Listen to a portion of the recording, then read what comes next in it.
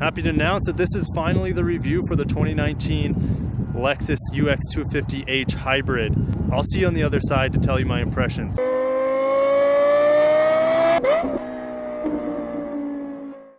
So Lexus finally has made an entry into the subcompact crossover luxury segment. There's been a lot of success in this segment by its competitors such as the Mercedes GLA, the Infiniti QX30, as well as the BMW X1. So there is a lot of competition in this segment, but guess what? It's selling really well. So Lexus, although a little late to the party, does come in with a home run here in my opinion. Let's just get into the styling here. Incorporates the daytime running lights into the headlight display here. Here's a couple things. So you have, of course, the check mark Lexus is very signature for now. And then these are your daytime running lights as well. So these are the normal headlights. And then when you put on your high beams, these will come on. So, and then your blinker obviously is in there, and that looks like to be a regular incandescent bulb instead of an LED. You can see here the options would be for fog lights as well, which we do have on our UX F Sport, the fog lights.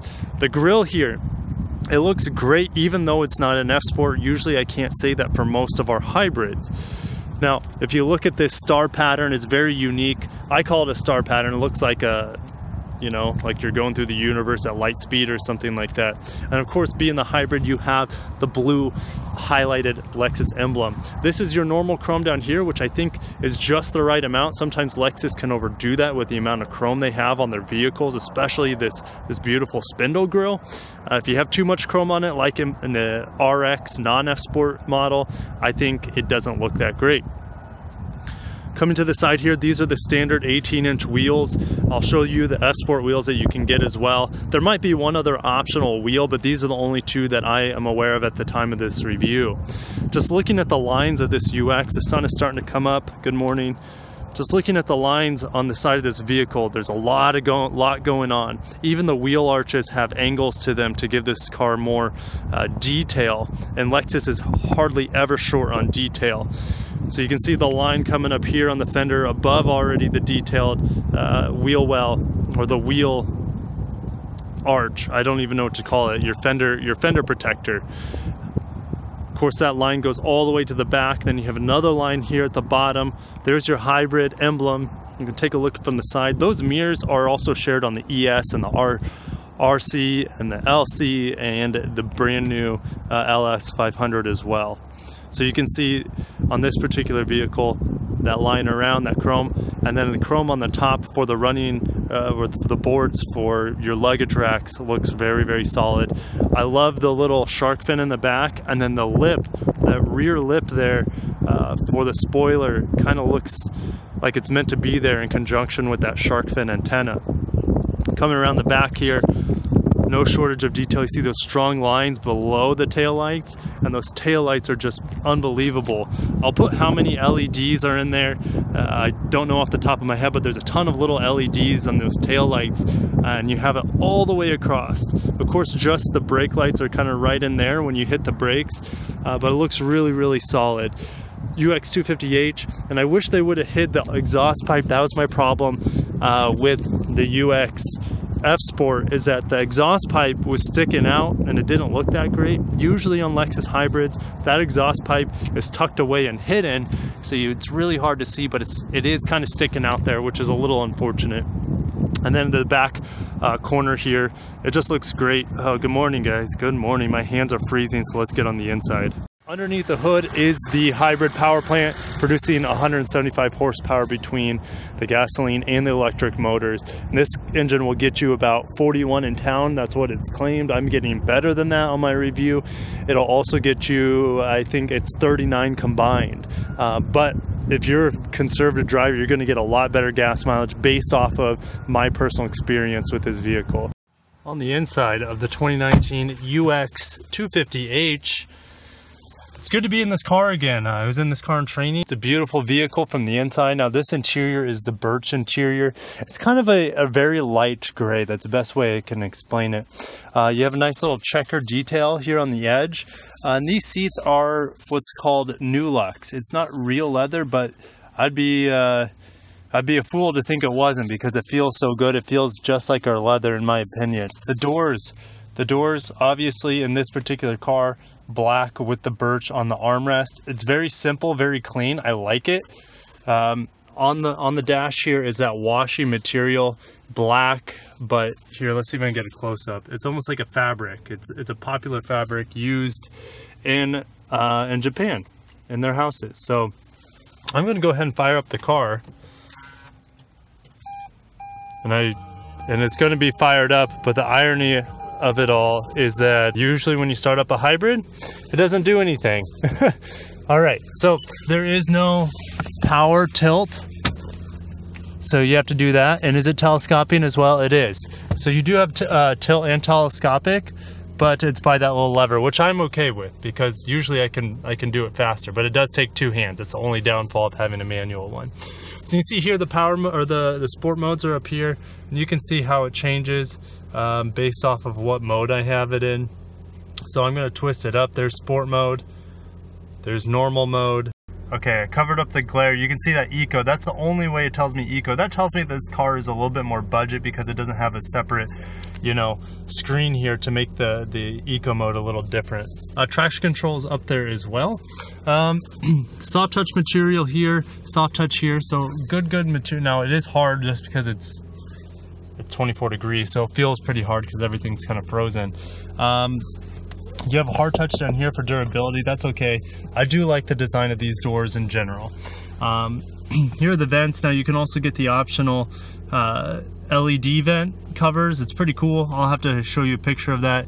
And then this is how you adjust the brightness of your screen here. It's all the way up if you didn't know. We do have the automated headlights in terms of high beams and low beams. It'll do it on its own. So that's nice. I'll press that. So the automated headlights, you press this button and then this little light will turn on to let you know that they're on automated mode. So just a little heads up. Over here, the very simplified switches that you see, very reminiscent in the LC 500 that I just put up a video on the other day. What I love about this car also as well, you have the automated heated steering wheel, and you can have automated heated seats and ventilated seats as well. So awesome feature that you see here on the entry-level Lexus UX. We do have an EV mode, which will limp along as long as you have a full battery. Probably about 25 miles an hour at the fastest, and only a couple miles. So very simple digital display here. Very reminiscent of the ES, and this is the same shifter from the ES with the great stitching. Speaking of great stitching, you see here on the steering wheel, very exquisite. Even though this is an entry level, the stitching is very, it's not any different than a high level Lexus vehicle in terms of price. A couple cup holders here in the front. You have this little, and it's not coming up right now. Ooh, something to dock Lexus on. So this is your 12 volt here, and it's supposed to pop up, but it's really cold. So the little hydraulic in there must be kind of frozen. So that's something I'll actually nitpick on them for. See, it's not coming up. That's unfortunate. And this here, I believe this is kind of a phone holder, but that's also where your wireless phone charger would be. I just love how simple everything is up here. It's very easy, your fan, etc. I have it on auto right now. This non-navigation screen always comes up like this. I hate how it forces you to want to connect to the navigation app. I don't want to connect to the navigation app, so it just seems a little clunky. And I know there's ways you can customize it, but you can see here this car is outfitted with Apple CarPlay. I don't have an Apple phone, but you can have Apple CarPlay on all the non-navigation UXs. You can see with I love this and what Lexus does here. Speaking of this screen over here, this is controlled by the steering wheel, which I love this steering wheel. It's beautiful. Everything's condensed. You don't have the cruise control down here. Now it's here. And then also your radar cruise control adjustments there, as well as your lane keep assist, which I just turned on. And then over here is how you control the screen. So you can see all the different settings, your different information screens, blah, blah, blah. Today I'm going to focus mainly on miles per gallon, which I'm going to reset here in a little bit once I finish the interior overview.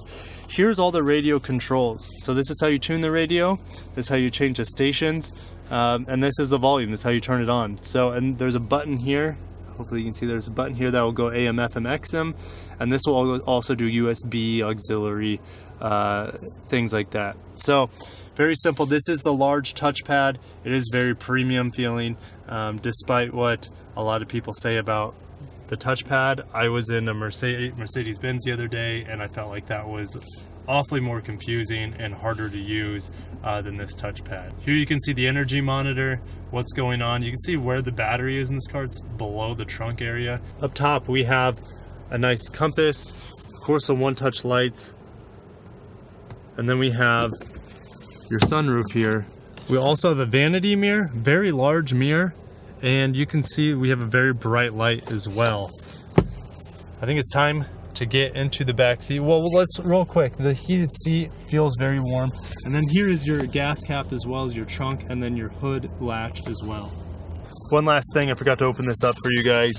There is your USB, and there's a little light here which is nice right on the outside, and these are all illuminated as well in the nighttime for your USBs and auxiliary. Getting in the back here, it's going to be a little bit tight. Now this seat is all the way back. I have not adjusted it.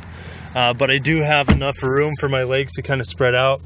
Usually when in the UXs and the other ones I've driven, this seat is not as far back. So rest assured, as long as the person in the back seat is not 6'1" and the person in front of them 6'3", you'll be okay. Here are your vents, pretty simple. And then down here, thank God, are the USB quick chargers. Mat pocket on the passenger side, not on the driver's side. The seats are very comfortable even though I'm kind of upright. And then of course you have a couple cup holders here, nice little feature as well. We have some map lights back here, and it's just one light. It's not, you can't customize it like you can in the IS, for example. Doors very similar. Of course you have the same handles as the front and the same handles you see in the ES and the, you know, LS and the LC, for example. Pretty simple.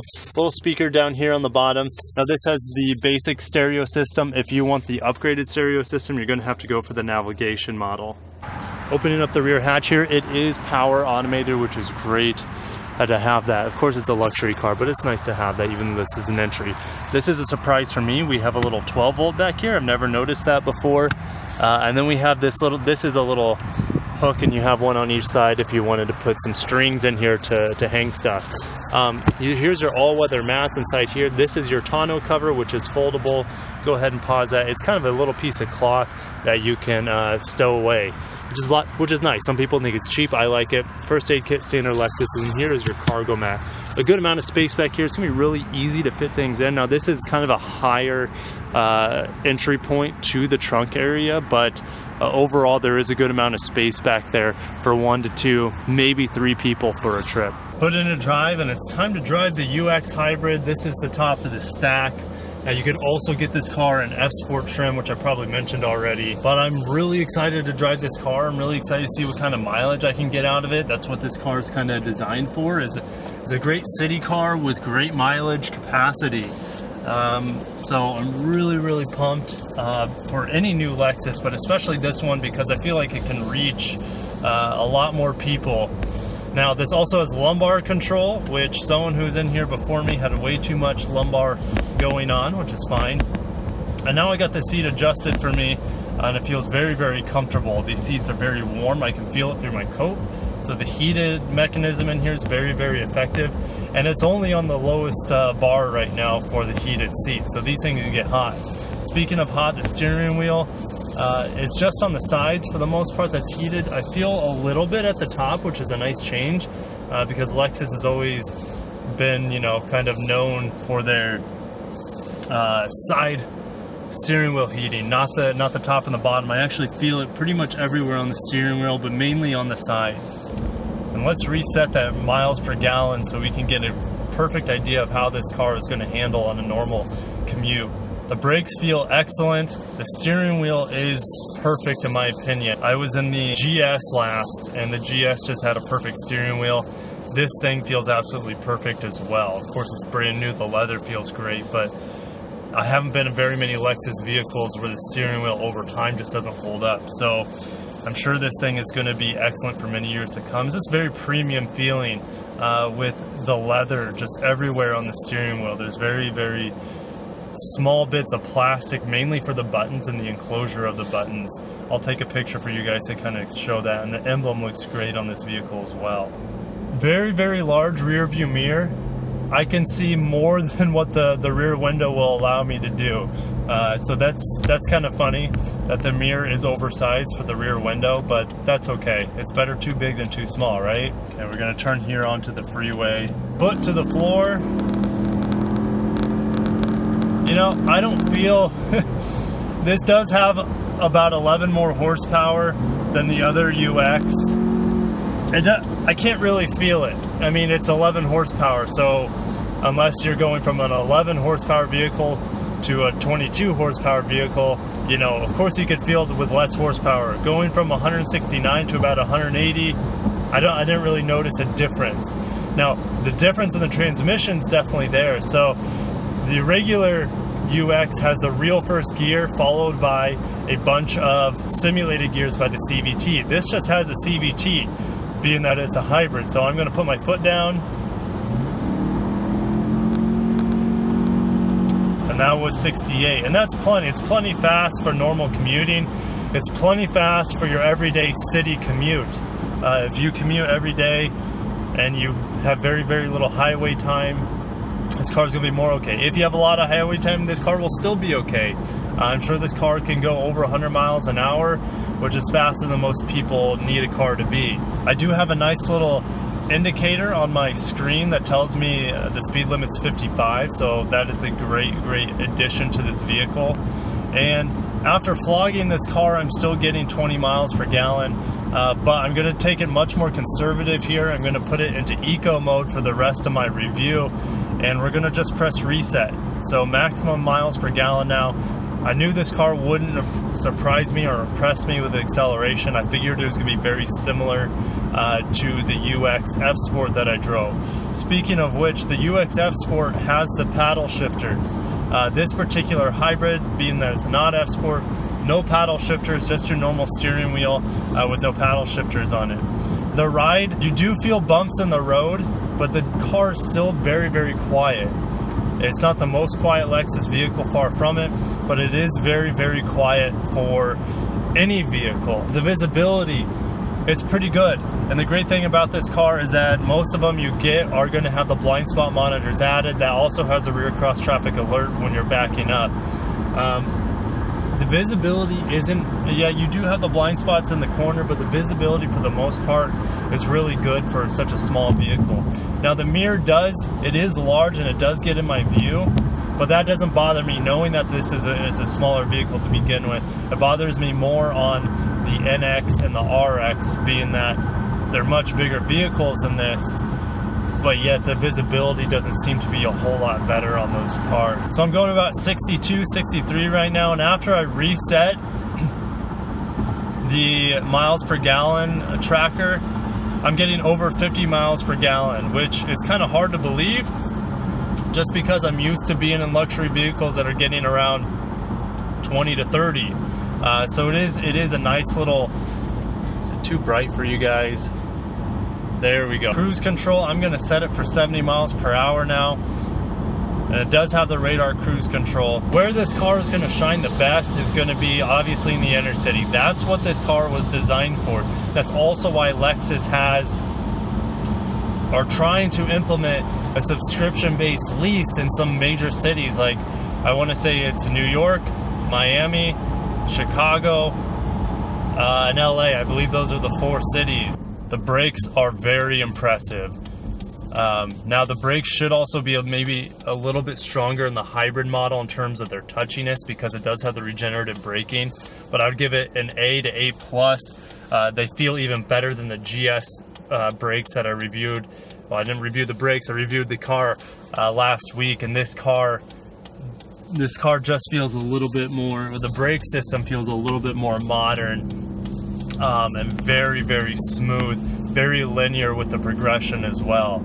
Okay, we're going to get into the handling portion, which the last vehicle I was in was the F Sport. I should say the last UX I was in was the F Sport model. So in theory, that should have a little bit, you know, tighter suspension than this car, but I really don't expect this one to feel much different. I do feel a little bit more horsepower out of the turn compared to the other UX, although I didn't feel that horsepower when I was accelerating onto the highway. The handling feels just the same, and the steering wheel is very, very good. It gives you more confidence. If your steering wheel is perfect, then it gives you more confidence in the turns. And this steering wheel is 100% feels amazing and perfect in my hands, and it handled those turns very, very well for a vehicle of this class, which is a small crossover. So it might not handle it as well as the outgoing CT, but the only way you would be able to tell is if you drove them back to back and maybe on a track. I want to talk a little bit how this compares to the CT 200 by Lexus. This car's better in every way other than maybe fuel mileage. The fuel mileage is probably a little bit better on that CT. It's lower to the ground. I'm sure it's a little bit more aerodynamic. However, this car has four-wheel drive, or I should say all-wheel drive.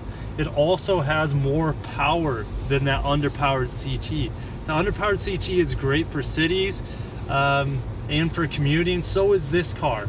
This car is just better. It gives you, like I said, all-wheel drive. It gives you more room inside. It gives you more versatility, and the visibility is better as it sits up higher. So this car is better in every way other than maybe maximum fuel economy. I just wanted to add that, the comparison, because I know the CT is still sold worldwide. It has been discontinued in the United States in 2017, and this is pretty much the direct replacement for the CT, which didn't sell very well here in the States. This car, on the other hand, with the current car market, crossovers being the big deal right now, this car in theory should sell very, very well for Lexus. I'm very excited to see how this car is able to stack up against the competition maybe at about a year from now, how the total sales kind of stack up against the X1 and the GLA 250, and also the counterpart from Infiniti as well. Overall, the 2019 UX 250H is a home run from Lexus. I really hope this car sells like hotcakes because it gives you the all-wheel drive, it gives you more horsepower, it gives you incredible fuel economy. I was getting about 45 miles per gallon during my whole trip today. So I hope to see you guys in the comments below. I'd love to tell you more about this car down below. Hit that like button if you like the UX as well as the video, and I'll see you in the next one.